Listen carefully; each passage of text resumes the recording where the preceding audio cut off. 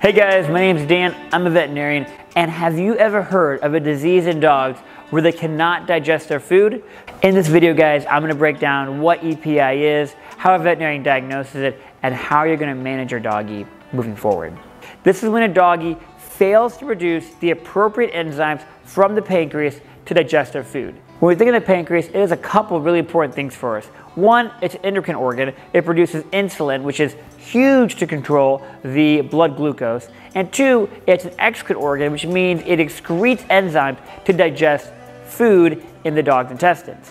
Now, here's the deal. If the exocrine part doesn't work, and the dog digests their food in their stomach, and then it falls into the small intestine, and the pancreas is like, I'm empty, and nothing happens, that food will not be digested down enough to be absorbed by the intestines, so the dog will always be underweight.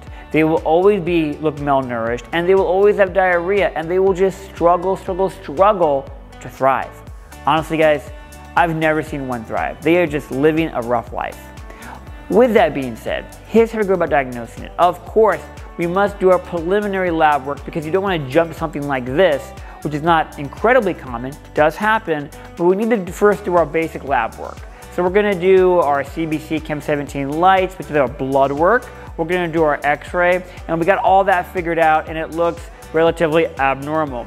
X-rays will probably look fine, but the blood work's gonna have things like low albumin, and we may be deficient in a couple other areas because you know what? We're just struggling. What we're gonna do to diagnose it, guys, is we're gonna do something called a GI panel or a gastrointestinal panel. This panel includes a handful of things, and the things it's gonna include will be a pancreatitis test, a cobalamin, a folate, and the most important thing is a TLI, which is gonna be your trypsin. Trypsin is an enzyme that the pancreas produces, and when you have a doggy that is struggling with EPI, Exocrine Pancreatic Insufficiency, that number will be abnormal. And when it's abnormal, it is very obvious. Of course, your cobalamin and folate will probably also be abnormal, but this number will be very abnormal. And based on that, just like that, you're done. You will do a little fast for this test, and once you fast your dog for about 8 hours, do the test, diagnose the dog, and you're on your way. Here's how we're gonna treat the doggy. Get ready to have your mind blown. To treat this problem, you're gonna put enzymes in your dog's food.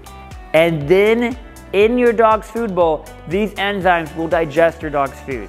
Yes, you take enzymes, mix them into your dog's food. As you sit there making your own breakfast, your dog's food is being digested by enzymes in the food bowl. Wild how far we've come in the veterinary world.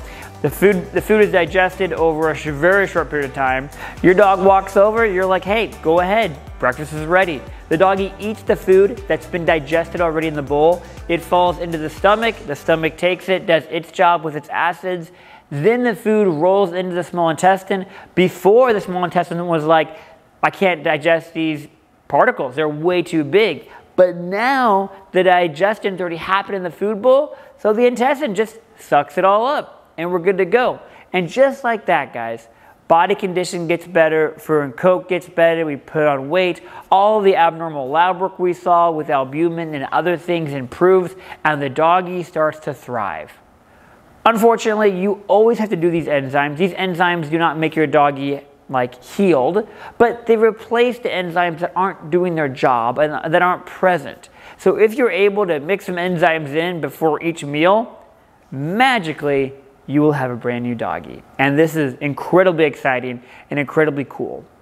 And that, my friends, is EPI, or Exocrine Pancreatic Insufficiency.